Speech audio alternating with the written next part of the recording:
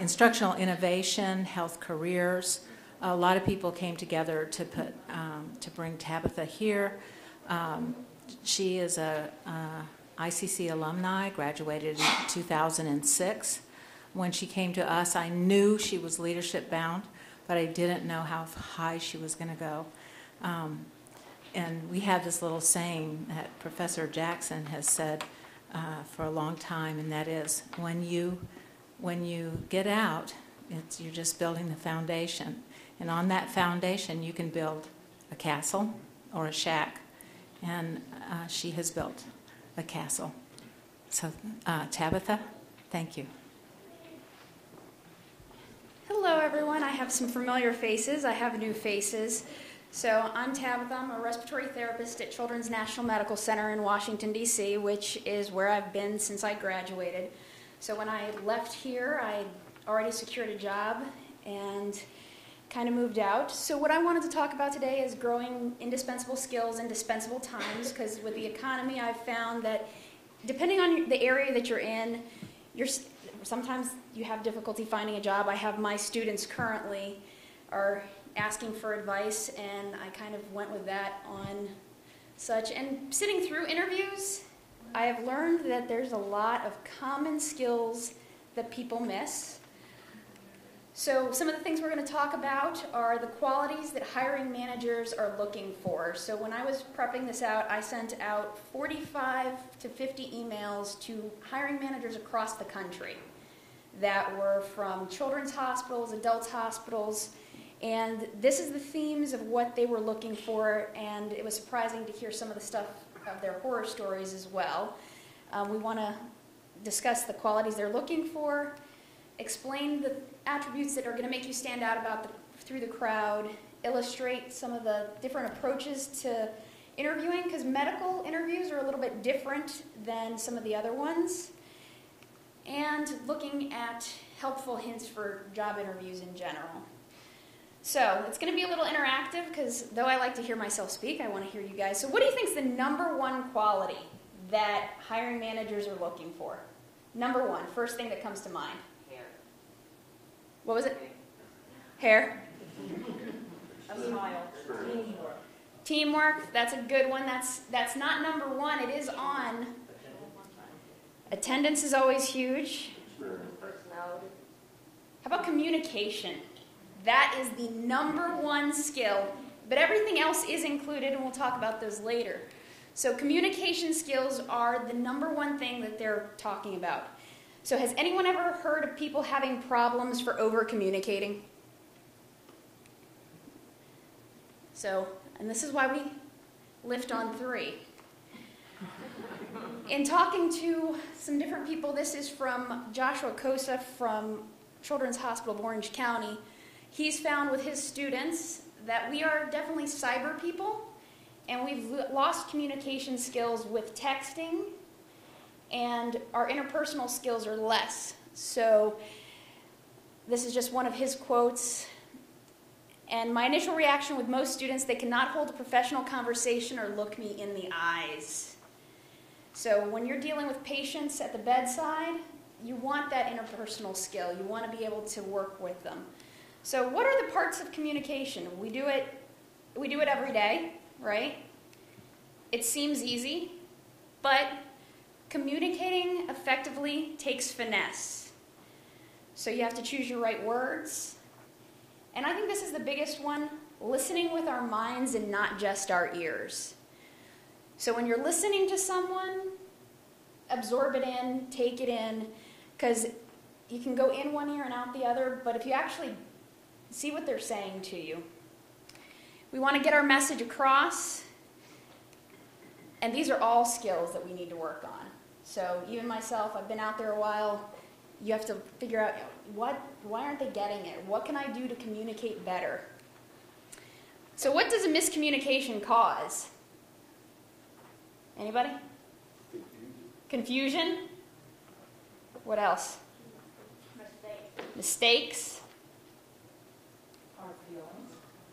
Arguments. And at the workplace, it can result in poor productivity, which, if you're a manager, what do you not want? Poor productivity. Unmotivated employees. If you have a manager that is not a good communicator, it doesn't make you want to do your job. And in our world, mistakes lead to lawsuits, right? So, what are the 3 parts to a communication? Verbal. Verbal, so that's a type of communication. Nonverbal. Nonverbal is another type of communication. So you have your sender, so the person like me who's trying to communicate something to you effectively, right? You have the message that you're trying to communicate, and the person who's receiving the message. If any of those 3 are confused, your communication doesn't go across. So what are the parts of our messages? We have our content, what we want to communicate, our process, how you choose to communicate it, your feedback, was it effective? Because you might think something's effective. I'm sure everybody's had a fight with their significant other and you think you're communicating to them and they're just not getting it. They don't understand why you're mad. So in football season's here, right? So this is our cycle of communication. So you always want to get that positive feedback on your message. It's the ability to listen, consider, and collaborate with others in a meaningful and collegiate manner. Most successful leaders are good listeners and are willing to listen to others. So if you think of bosses that you've had in the past, the ones that would take your opinion, you probably enjoyed better than the ones that didn't, right? And this came from the David Moore Jr., the administrative director at HUP in cardiopulmonary diagnostics. So what's another thing? I think somebody said that attitude is something else that hiring managers are looking for. You meet somebody, you can tell if they have a positive attitude or a negative attitude. So what you have to do is kind of look at that. What do you think makes a positive attitude? Something that... Optimism? Willingness to learn something. Hope? Hope's a good one. A good attitude provides improved communication, because if you have a good attitude, you're willing to listen to other people. If you have a negative attitude, you've just put your brick wall up. And they can see that. You get better teamwork, higher productivity, which makes a hiring manager very happy. And you get opposite when it deals with your negative attitude. So, what affects your job attitude? Choose a job you love. Work at a place you want to work at. Choose the right organization. Every hospital that I've been to, visited, or have worked at has a different feel to it. They have a culture. You want to make sure that you make that culture fit. Show your attitude. And this one's, I think, the biggest one. Be solution-minded and not problem-focused. So if you see every place has problems, instead of complaining about them, figure out how do you improve it. That's one of the huge aspects there. What also affects attitude, give your best at your job. Never criticize anyone. We all have faults. If somebody makes a mistake, help them if they don't realize it, do it in a positive manner. Stay away from gossip, which is hard to do. But if you get involved in those aspects of an environment with work, it shows a negative attitude. Be constructive. Don't complain. Come with solutions. Take vacations. If you don't take a vacation, I live for the next vacation. It gives you that attitude you're working towards something. You need a break. Medical field is very emotionally draining at times. And that break away from the vacation, it could be a staycation, it's still very helpful. So this is coming from Jeffrey Davis. He's the director at UCLA. And one of the top candidates from his recent interviews never did clinical rotations at his hospital. She was impressive with her attitude, her work ethic, came in with glowing references from her managers, and she had a genuinely positive attitude that was infectious. You cannot teach that in a classroom. So as much as Kelly and Pam and all your other instructors are there, they can't teach you attitude, they can't teach you dedication, they cannot teach you work ethic. And that's what a hiring manager is looking for. When it comes to students, one of the men I spoke to, he said, a new grad's resume is all the same. They have their clinical rotations, they all went to the same places. What makes them stand out is their attitude. I'm not interested in their clinical skills because we discover that during the first days, but one thing I can't be taught is an attitude, and that's what I'm looking for. And that's from Carl Fawcett, Suburban Hospital in Maryland. So what else are hiring managers looking for in their employees? We're in the medical field. They want to have an idea of your critical thinking and decision making. So what are aspects of critical thinking? When I'm here asking, what do you think about critical thinking? What do you think about? What have you seen during your clinical rotations or your work?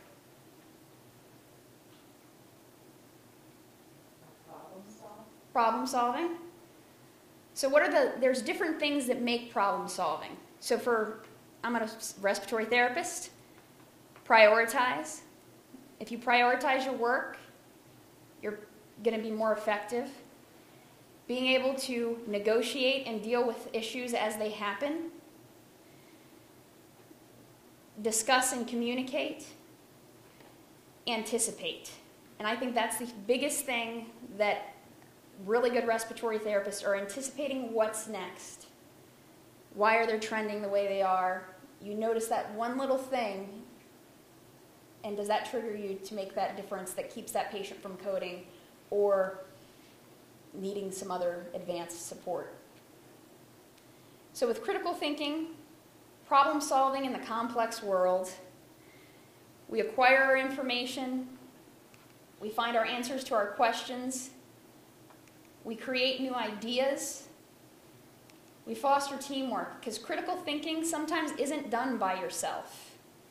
When you come up across a situation that you've never seen before, you can go to somebody who knows and understands maybe a little bit more than you, have had a little more experience, and that helps your patients. And you want to promote options. When you're dealing with physicians or different people, you want to be able to say, you know what, I like your idea, I've done this several times, but I think this will be more effective. And you negotiate, maybe you try your idea first, maybe you try their idea first, but you make the agreement. If it doesn't work, we're going to look at our options. We want to make sure that we have a plan B if it doesn't work. They're also looking people-centric. That is the new buzzword in the medical field. What do you think people-centric means? Being able to get along. Being able to get along? What else? Empathy. Empathy is number one. There is a difference between empathy and sympathy. So empathy is the number one thing when you're dealing with patients. Being compassionate and understanding, kind of putting yourself in their shoes. Customer service. Being people-oriented and being value-focused. So you want to make sure that when you're going around, I know for me, I visited a hospital recently and I didn't know where the heck I was going, and the people are like, you look lost, where can I help you? Even those little things make that person stay in your hospital more important. And does everybody know what's going on with Medicare? And how they are going to be affecting, how patient satisfaction is going to be affecting reimbursement rates? I see some heads nodding, I have some people confused. So Medicare is now going to say patient satisfaction matters to us. We want you to be people-centric. If you get bad surveys, your reimbursement goes down. If your reimbursement goes down because you have bad customer service, we're going to look at some tumbling in the future. So the first one is from Armand. I can't say his last name. He's from the director at New England Sinai. Connecting with our staff and our staff with our patients is much more subjective, but perhaps even more important. And Dana Evans from Mercy in St. Louis. Customer service is not only to treat our patients and families with respect, but every coworker they encounter, professionalism is paramount. So this is the new buzzword out in the medical field. I try to look it up. It's hard to find, but everybody's talking about it. And the last thing, like more of the core qualities. Somebody said that earlier, team player. So what do you look for in a team member that's working with you? What would you want to see with a coworker? Support? Someone who says that's not my job, but just does it. Okay. You don't want to hear that's not my job. You want somebody to say, hey, you know what? It might not be my job, but I'm sure it's going to help you. Right? As somebody who's done the schedule in a facility, flexibility, being able to work with others, right? I've had days where you're assigned to this area. Well, by 10 o'clock, I've had 3 different assignments. I go with a smile. You just get it done. You want them to be cooperative. I like my people that I work with to be as organized as I am. Doesn't always happen. Honesty. Willing to take on new responsibilities. That's huge. When you learn things in school, you're going to come out, you're going to be out there. But taking on new responsibilities is huge. If there's committees in your facilities, if there's different, like I did the schedule, that was volunteer. That was a job with no appreciation. But I took it on anyway. Do not participate in gossip. Again, team player. Don't want to talk about others, and you want to be safe with everybody. So this is from Lee Evie, the director at Texas Children. Some of our best employees look at going above and beyond as standard practice, whereas many of our new staff wouldn't even consider going the extra mile without a little coaxing and prodding. What do you think that's saying? Lazy. Working with people, and I'm not that old, but when I look at some people coming in that are about 10 years younger than me, there seems to be like this idea of entitlement. I don't need to work as hard. I worked hard to get where I am. You need to work hard to get there too. So I think that also with that, if you're the person who's working hard, mentoring others, taking that opportunity to get somebody involved, coaching them on. I'm doing that at work right now. Like, come on, you want to be on the committee? Do it. I don't want to be on it. Let somebody else do it. And this is coming from Bill Howard. He's from Tufts. I want employees with fresh ideas.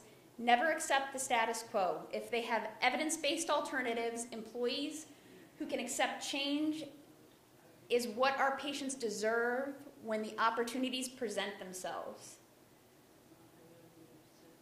So with that, I think he hits the nail on the head. Let's move. The status quo is not going to get the respiratory profession and or other medical professions out there. So what are the things that can make us stand out? Resumes and cover letters, right? These are some of the things that can get you that job interview. When was the last time anybody wrote a resume or cover letter? This week.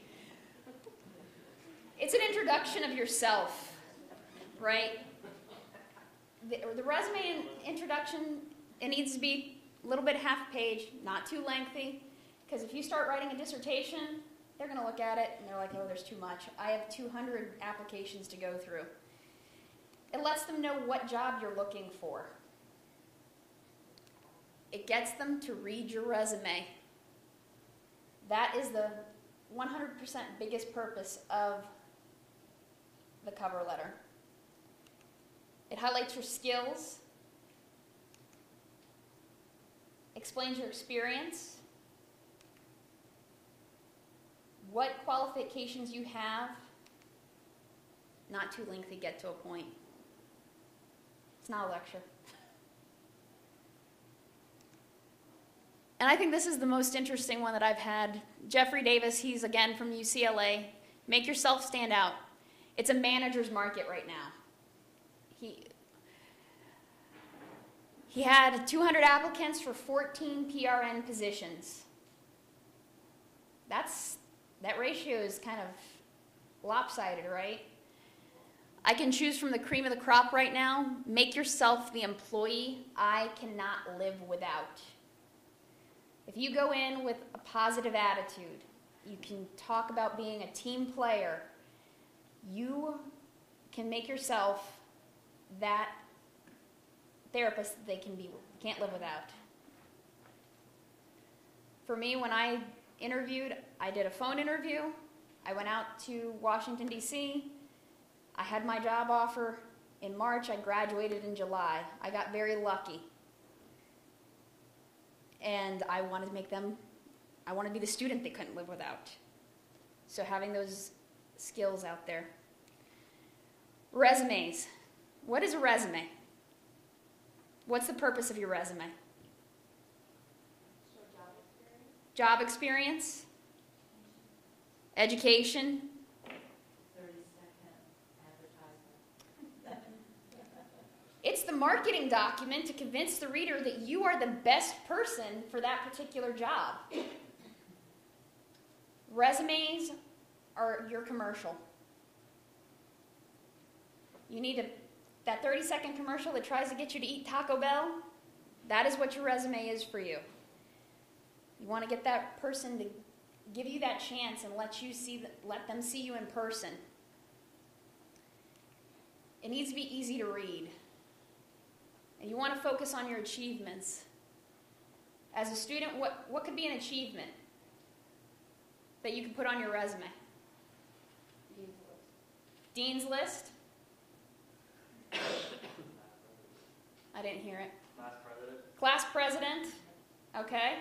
That shows what? Leadership. You have to make yourself stand out.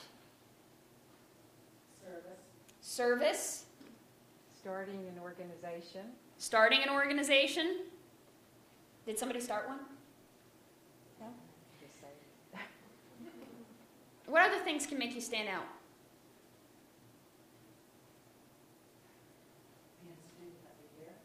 Student of the year. You know what? I tell you, there's a lot of student presentations at different things, and I remember we went one year and I did a presentation and I got offered a job. I didn't end up there, but he's like, you know what? When you graduate, you have a job here if you want it. A year later, so that was my freshman class, a year later went to a different one, talked to somebody. I got offered another job. I took that one. It was a PRN position, which I started before I started children's. So I had a job two jobs before I even graduated. And just being out there and talking to people, letting them know what skills you have. If you're changing careers, speak to the experience that you have. A lot of people think that they're only looking for skills in respiratory. If you did customer service, that tells me that you have skills to deal with patients. If you're somebody who says, oh, I worked at McDonald's and I hated every minute of it, you're not the person I'm going to hire. Because you know what? Every day, my job is customer service and dealing with various people. And that was actually an example from one of the managers I spoke with. Clearly show your skills and experience that can be transferred to your new position.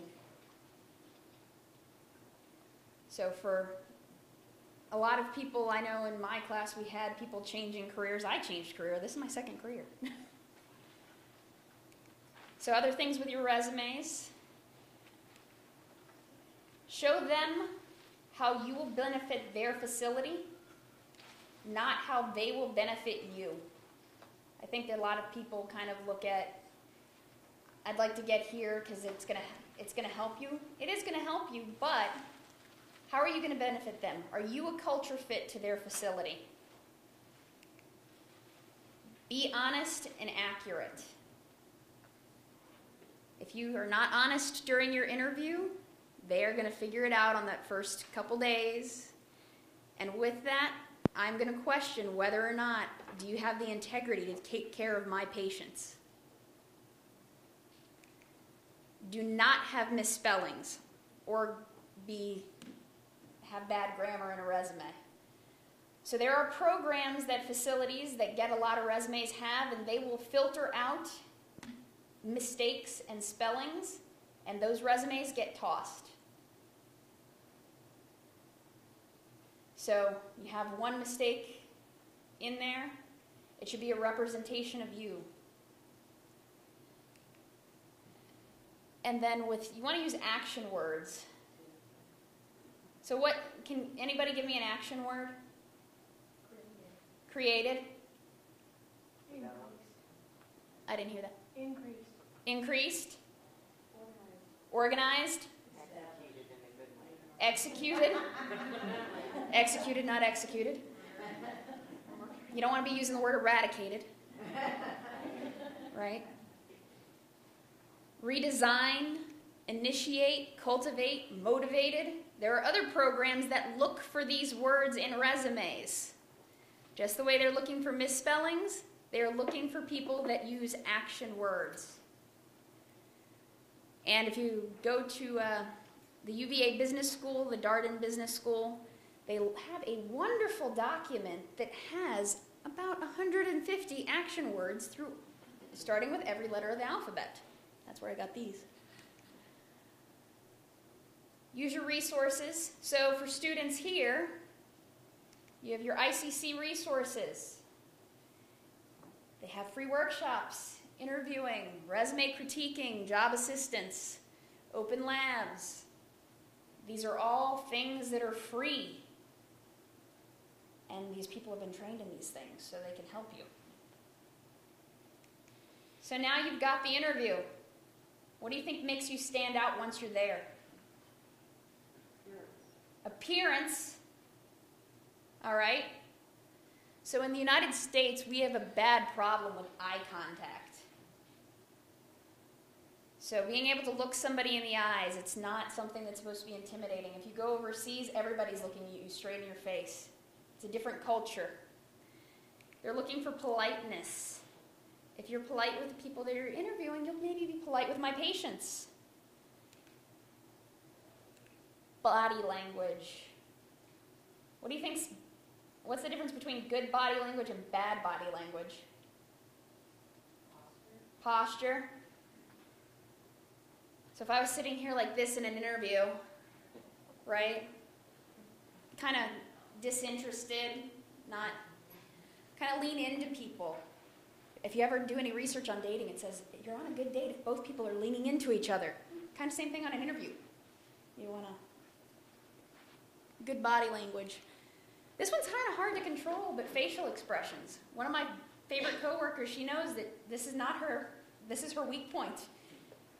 So she's like, I walked into a room and I just had to bug my eyes out because I didn't want them to realize that I was bugging my eyes out. It made it seem like it was normal. Well, she was surprised when she went into the room. So you have comfort with human contact. For medical professionals, that is huge. You know, if you don't like people, the medical profession's not for you. And speak clearly with an adequate volume. I have several patients that are where I'm at in Washington, D.C. Most of my students are not originally from the United States. So they have different cultures, and the one speaks very, very softly. And I told her, this is not going to work for an interview. I've been to interviews where they speak softly, and if they have to ask you what 15 times, it's not going well. Self-awareness. So what do you think mean being self-aware? Know your weaknesses. That's the number one that I'm going to hit on. Know your weaknesses. You know what? Know your strengths. Know your weaknesses. We all have them. So when you go into a job interview, you should have a canned answer for these two questions.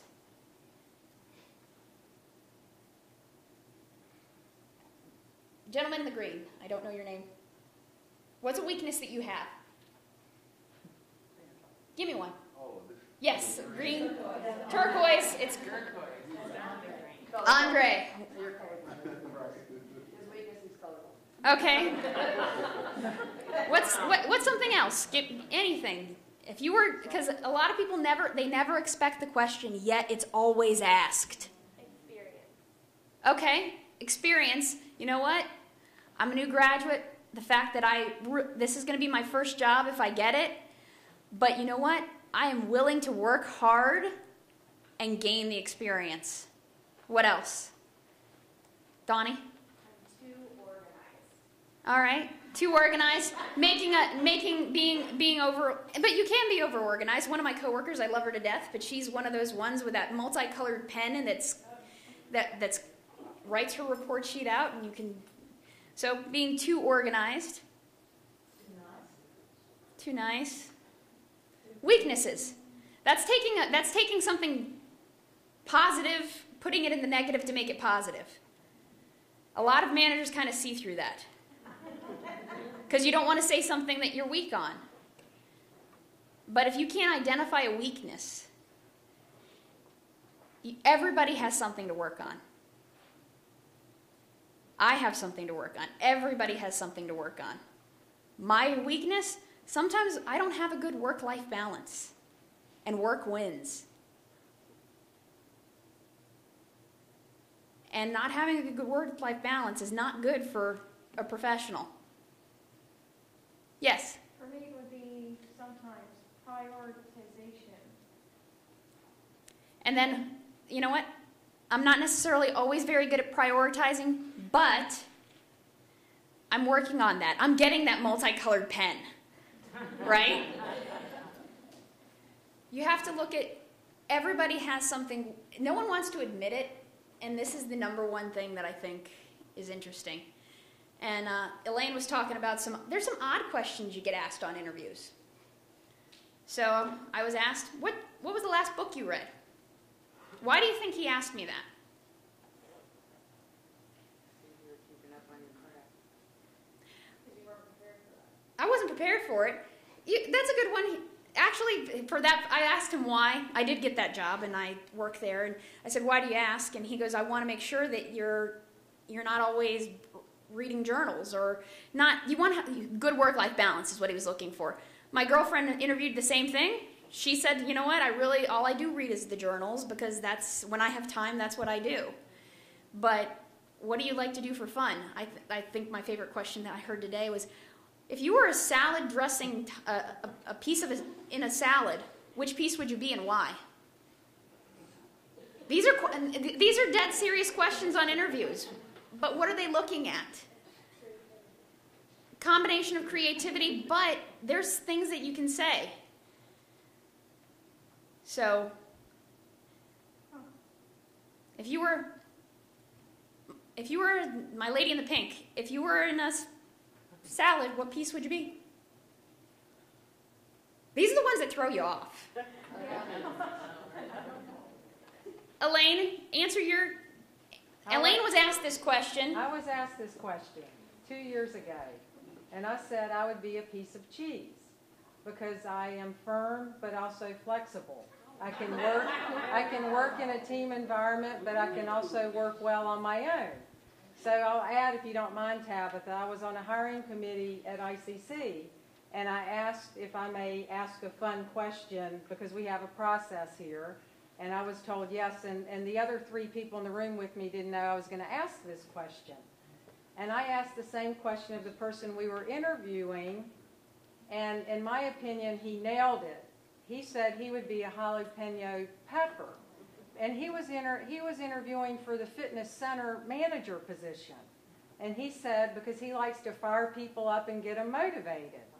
And I thought, that was really great how he answered it for the job he was interviewing for. So I know for a fact that these questions are more common because several of my friends have just been caught totally off guard with questions. So Recently, I know that they asked at the hospital that I work at to women or men that were going for a nurse manager position, if you could try 3 of the drugs that we give patients, which ones would they be and why? And the answer of I wouldn't want to try any didn't work.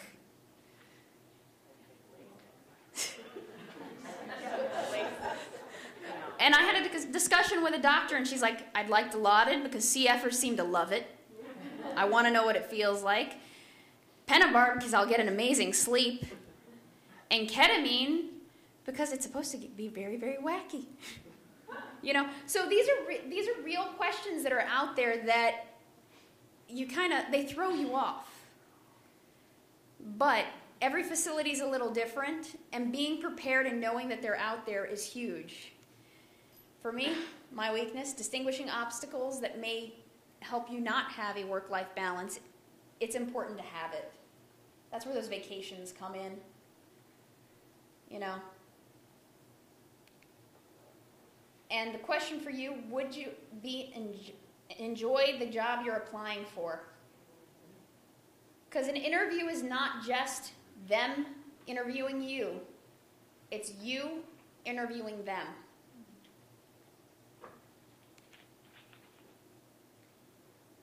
How do you stand out? There's always, what are your goals? Make them realistic. Make them obtainable. So as a new grad, what would be a realistic goal that you could have if you were interviewing for a job?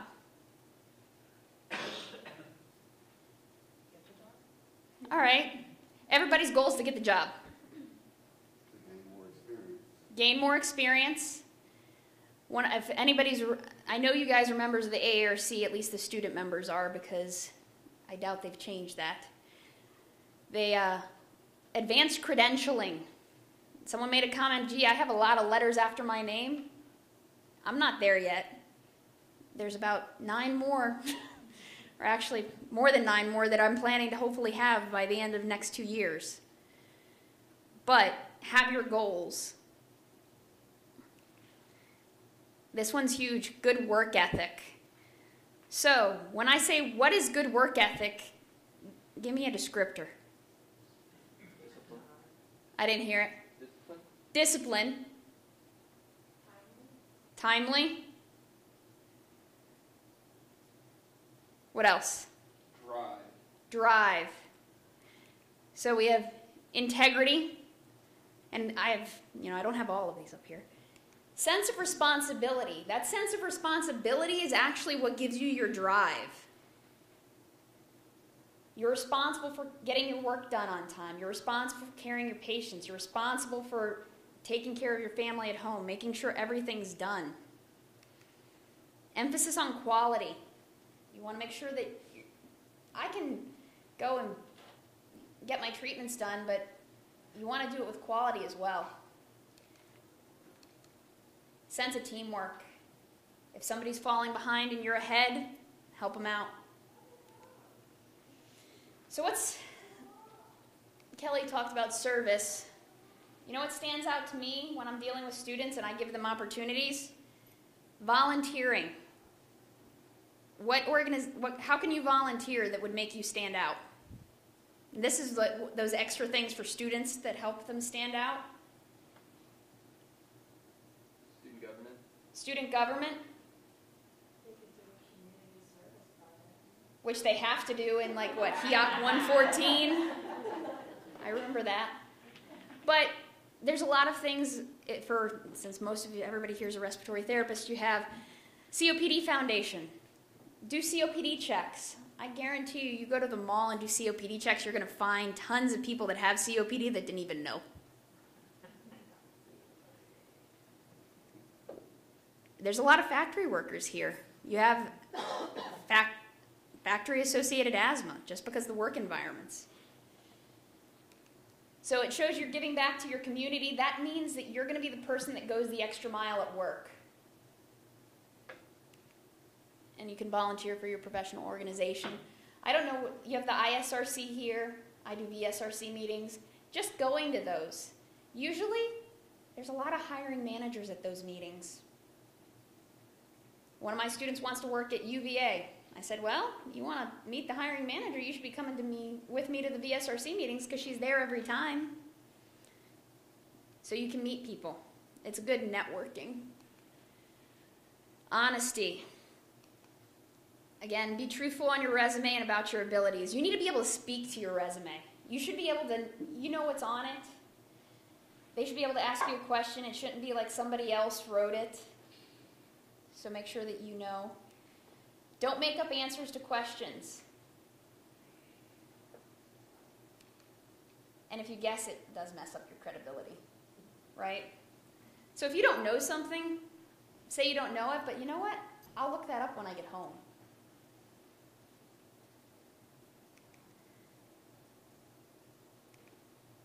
Get in touch with your character. And I think this is an odd statement to say because you want to make sure that you fit the character, like you have everything set together. What are you looking for? What are they looking for? Does it match? If you're joining a new profession or a current person in your profession, being enthusiastic about it. When you start getting that ho-hum kind of thing, you need to find something that's going to get your spark.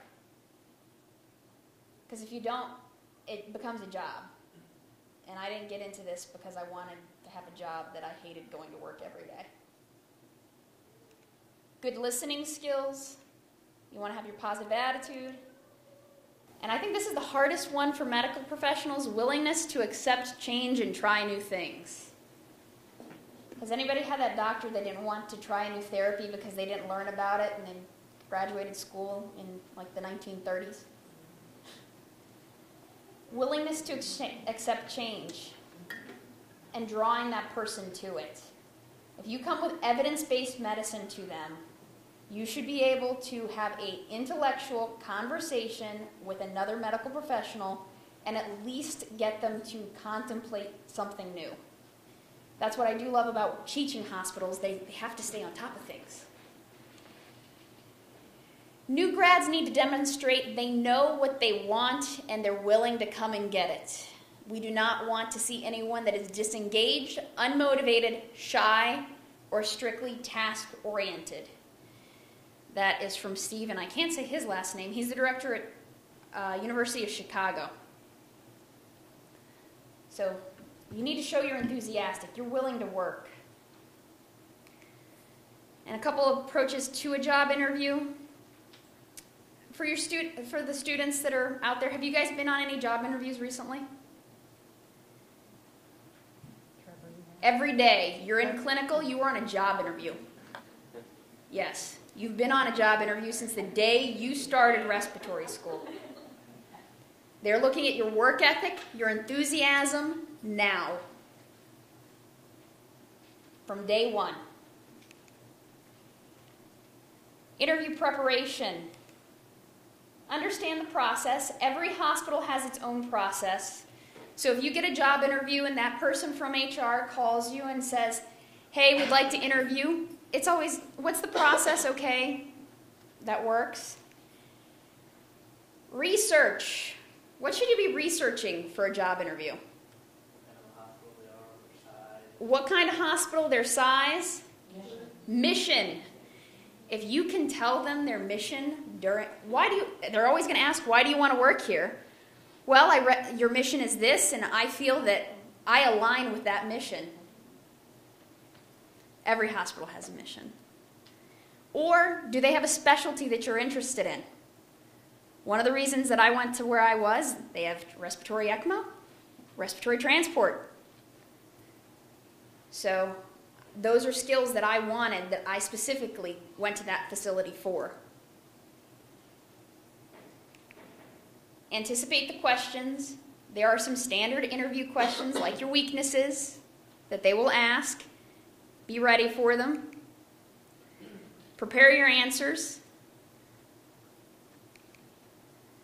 Practice interviewing. If you haven't interviewed in a really long time, or this is your first time, I don't know. Everybody in the respiratory field is interesting. You have really, really young, you have older, you have career changers. So, does anybody know what a behavioral interview is? I see the experienced people saying yes. What does it sound like? How would you act? How would you do this? How would you act? How did you act? So most medical interviews are behavioral interviews. They ask you about situations they either put you in, or they will ask about things that you've done in the past. What skills or abilities that you have. So you were in conflict with a coworker, a classmate. How did you resolve it? You're in the break room with coworkers that are not getting along. What would you do? You walk into a situation, a rapid response call. The anesthesiologist is bagging the patient and not focused on the chest rise. The chest is not rising. And it's the head anesthesiologist of the hospital. What are you going to do? Behavioral interview questions. My hospital, most hospitals, they will be asking you clinical questions. Be prepared that you're going to have ABG situations, or what would you do with the ventilator? But they're not going to be outlandish. It's just establishing basic respiratory knowledge. Give me an example. That is usually the beginning of a behavioral interview question. Communicate clearly a story about your position. So, you're approaching your job interview. Your job is to have convince the interviewer that you have initiative, show your interest and skills, demonstrate mature competence to do the job, and you're the best fit for the job. How do you think you can prepare for behavioral interview questions?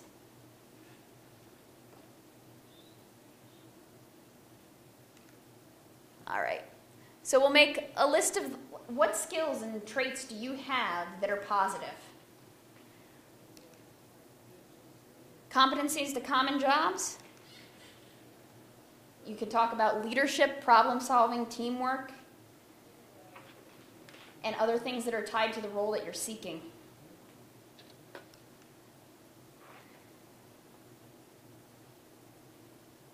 You want to have examples, because these, again, are kind of common questions. Think about relevant examples on how you've mastered a particular skill. Show you possess the trait. And a lot of facilities use the STAR method.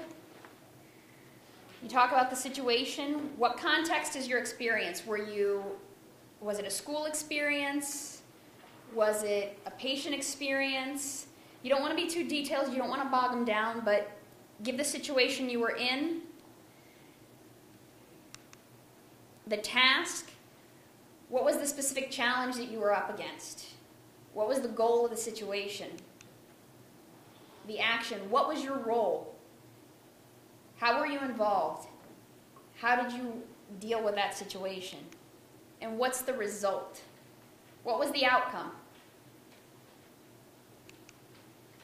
Panel interviews. Has anyone ever had a panel interview? I see some heads nodding. Does anybody know? What's a panel interview? She's shaking her head no. Interviewing can be stressful in general with one person. A panel interview, there's a group of people. So it's interview day. The manager, the assistant, the educator, and maybe even just a staff person, because that's usually where I come in, will be there. So more than one person's interviewing you. You want to speak to all the interviewers. Greet each interviewer individually, shake hands. If you can, I always suggest go with a notebook or like a portfolio. Write down the names. Have your questions that you want to ask them already written down. You're going to be nervous. And when they ask you, do you have any questions to ask us? You don't want to be the person who doesn't have a question, because that's going to put you at the bottom of the list.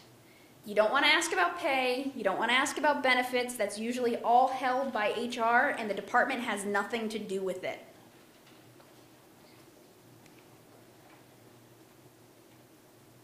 be relevant to the interviewers, so you want to make sure that you get them all engaged.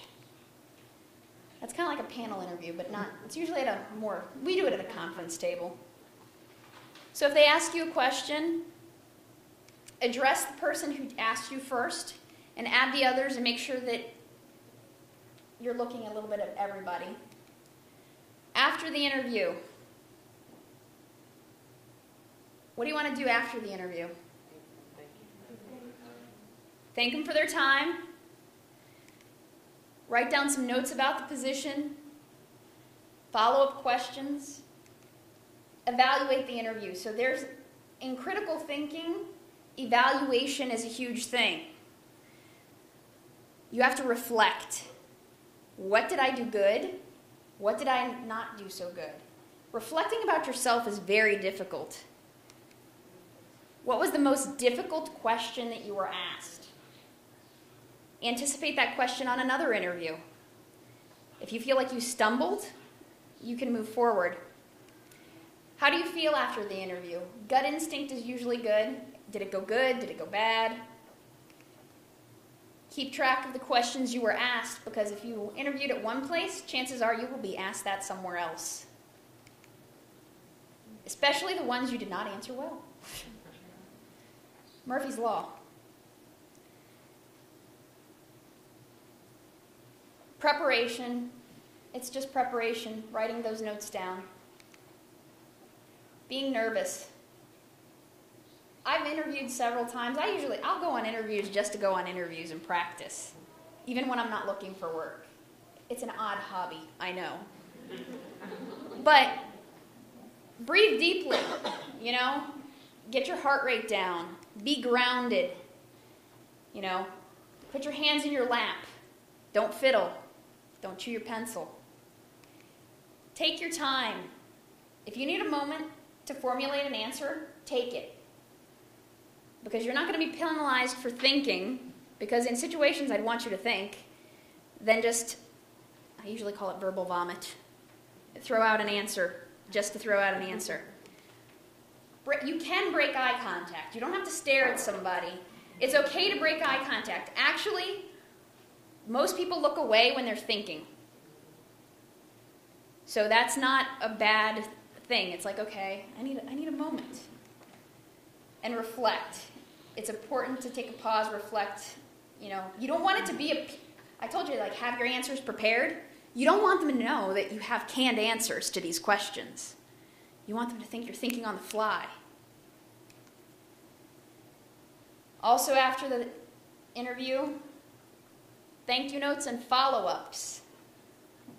So your thank you note, make it timely. Guess what? It can be a thank you email. Most people will send you, they'll give you business cards. If you can get a business card from every person at the table, great. If you only get it from one, no problem. Ask them to forward it to the other people that were there. Yeah. Reiteration, it's a second chance. If there was something that you didn't feel you did well on, this is a kind of a chance that you can make it a little bit better. So if there was anything that you wanted to follow up or didn't add into your resume and interviews, proofread. Big thing on proofreading. And some helpful hints that, again, surprise me when people come to interviews. Be on time. If you've never been to that facility, you want to do a dry run. I live in Washington, D.C. It now has the worst traffic in the country, over L.A. So my boss will interview you if you're late. You'll be sitting there for 1 to 2 hours waiting for him because you missed your time, but I guarantee you're wasting your time because he will not hire you. Plain and simple. You could be the best candidate he's seen. You were late. You are not getting the job. Building rapport and just small talk. There's usually the secretary that you might meet first. Chit-chat with her. Just find little things to talk about. Not the weather. All right?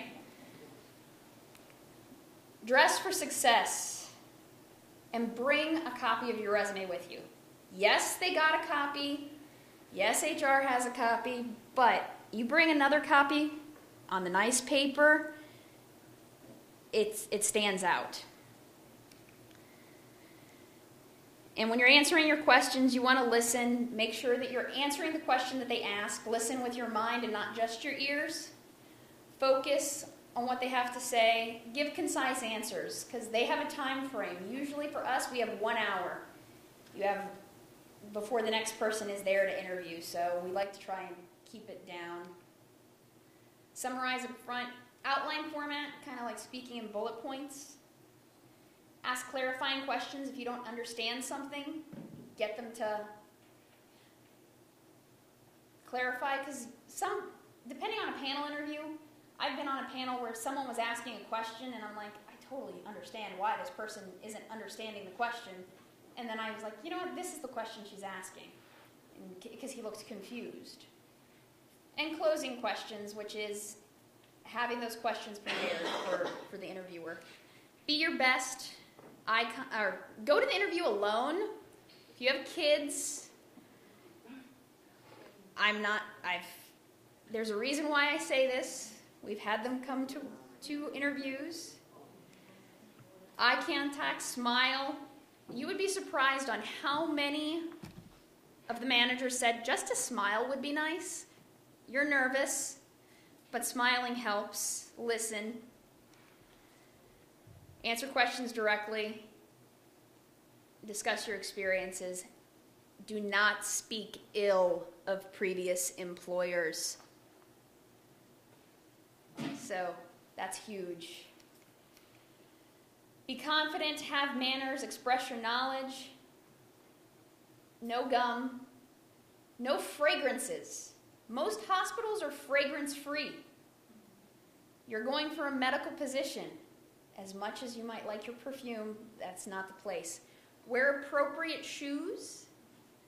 And that might appropriate for me, it might be different for someone else, but we had recently a girl in the field for 6 years, had her nice blue high stiletto heels, and it was just kind of like, I loved them if I was going to the nightclub, not for a job interview.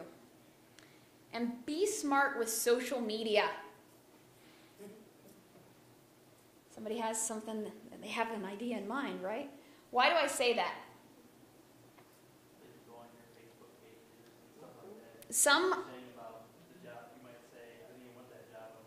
Right, so some managers will actually kind of do some Facebook stalking, put your email in.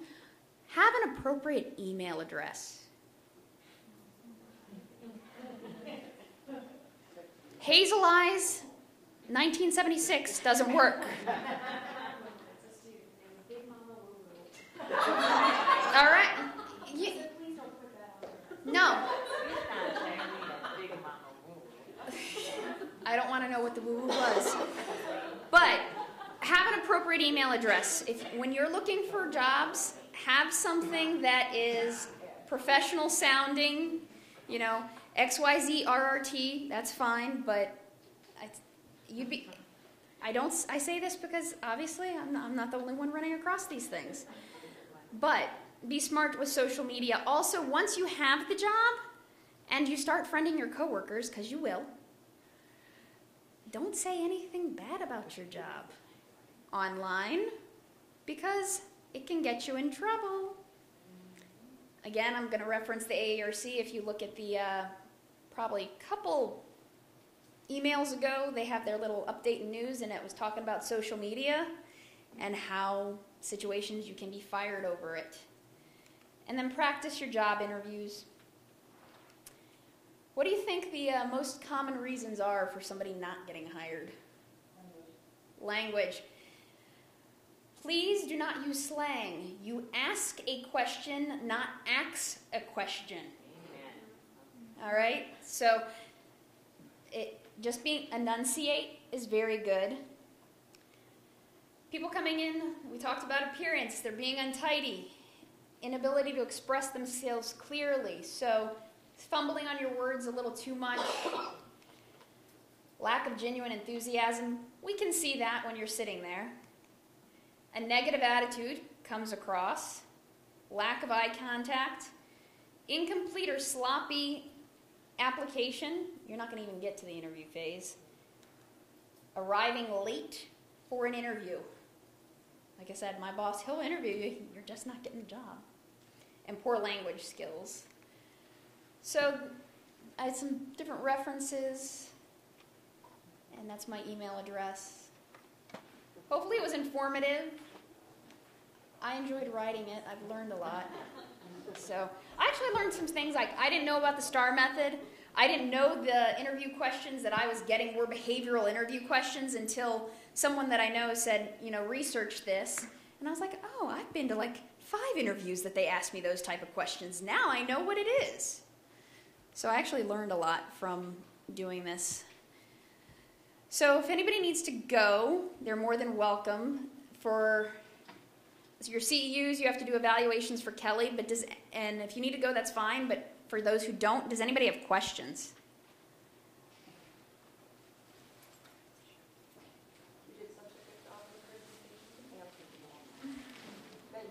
No problem, but